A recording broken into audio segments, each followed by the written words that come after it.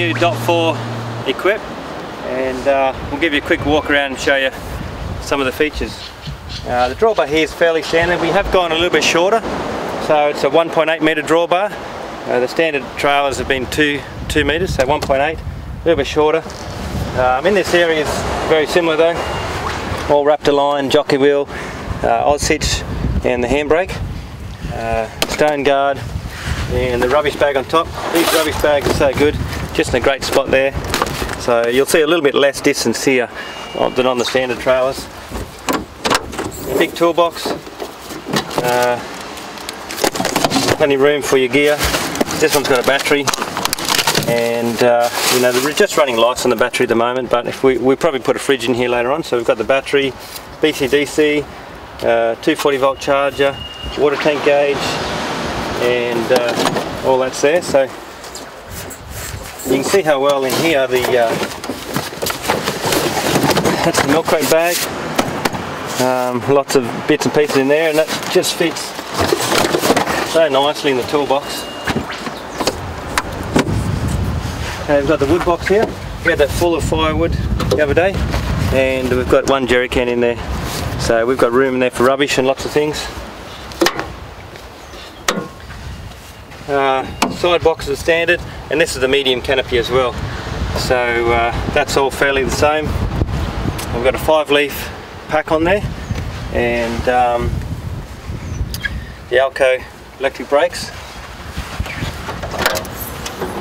Alright, lots of room in the canopy, all carpet lined, heaps of room for all your gear, a little divider in the middle so you can pack both sides. We've got a light on the back, a couple of spotlights. Starting to do a lot more of these now on the trailers, so just 2 twin spotlights, which are great for setting up camp. So there's one on each side there. Now the rack on top is just the Rhino rack. It's a short one. It's only about 1200 long. I mean, the trailer as a 4 foot is 4 foot by 4 foot, so it's literally 1200 by 1200. So it's quite short. And we've just put 2 storage boxes in there. Still got quite a bit of gear. You can see it's full, but the storage boxes are great because it means you can pack it nice and neat. Didn't have the boxes. Everything's a bit of a jumbled mess, and if we wanted to, this box here is empty at the moment, but we can put a fridge in here.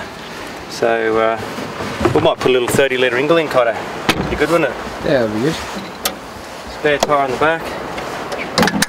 We've painted this one white as well, as you can see. Our standard colours have been silver and green. Done some black ones, but the white we're doing more of now, and they're looking really good. This side's the same. Dot number 213, so yeah, we've built a lot now. We've modified a little water area here. Okay, so we've got the water pump, and just watch out of the way, Cod, I'll show you the pump.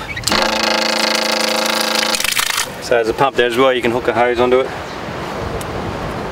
So we've just been able to fit that in. You can see there's not a lot of room, so there's no room for a jerry can holder or a gas bottle. We don't need a gas bottle with these, we're running a metho stove in the fire pit, but you can fit jerry cans in the front. MAXTRAX on the front here, and that's about it. Now I'll show you the awning on the other side. Oh, quickly show you on here. We do have the water tank, alright, and you know, there's literally nowhere to run, you know, hoses and stuff, so we've had to run it underneath the drawbar, and we've protected it with this section of metal here, and a little guard here as well.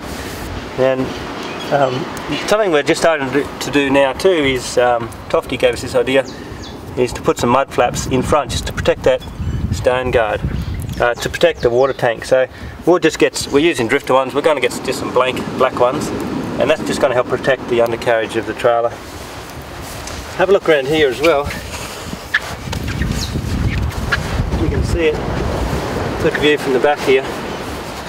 You know, I mean, there's a rear hanger on the very edge of the trailer, so it was a real juggle to get all this to fit, but we've managed to, you know, a lot of small changes. When I said to Andrew and Ethan we want to build a 4 foot trailer, you know, there was probably a dozen design issues underneath here. Is why we couldn't fit these springs on, and we had to one by one work through all those and make it so it's all going to work. but we've done that of course, and it works great. Alright, big feature is the awning. So this is a new feature, which is a little bit easier with two, but I think I can do it.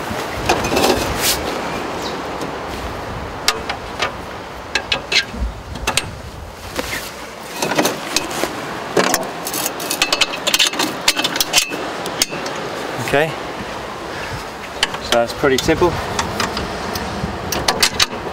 and we'll set this awning up now. You can see how that works. Just lifts it up. It's important to be able to get the awning up at the right height, and the reason is because these are a big awning, you know, a lot of surface area, and it's very important to try and get the runoff. Without runoff, the canvas sags and you get water pooling, and that just really stretches the canvas. So this enables us to get some extra height, that we can fold it out. The other thing, we had these awnings on some brackets before, so they were a little bit higher, but then it makes it very hard and awkward to put the awning away when it's up so high. And if you're a little bit shorter, it's difficult as well. So this is a new system we've got, which lets you adjust the height of the awning.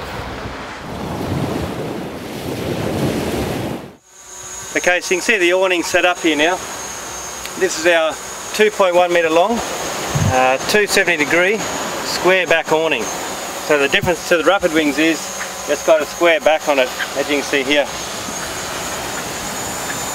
Now we've lifted this up about 200 mils. You can see that we can lift up quite a bit higher, and you can see that now gives us a fairly good slope or runoff area. You know, we can drop the poles down a little bit lower if we wanted to, or we can even raise it up a bit higher as well.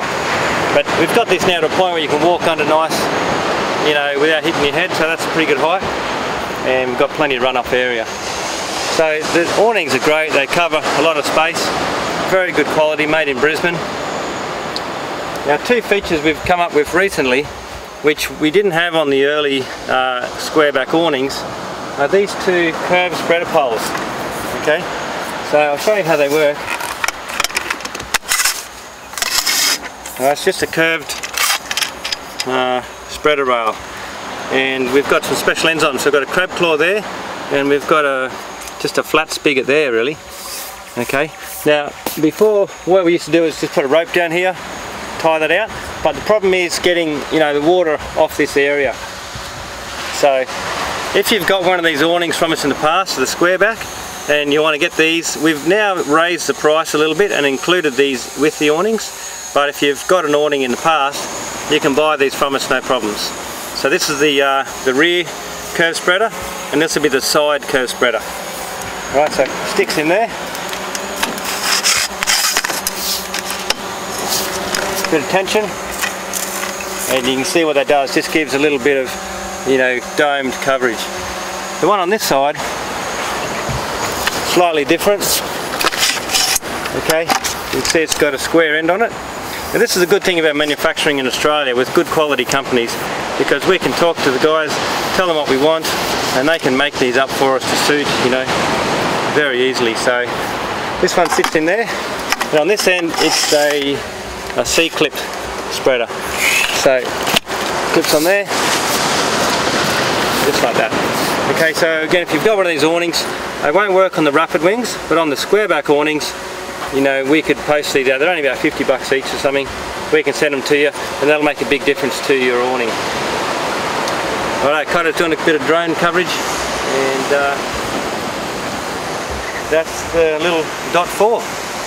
So yeah, quite similar to the other 5 and the 5 and the 6 equip. A couple of new features, and all of these new features we're showing will be on all the new trailers as well. So, alright, thanks very much.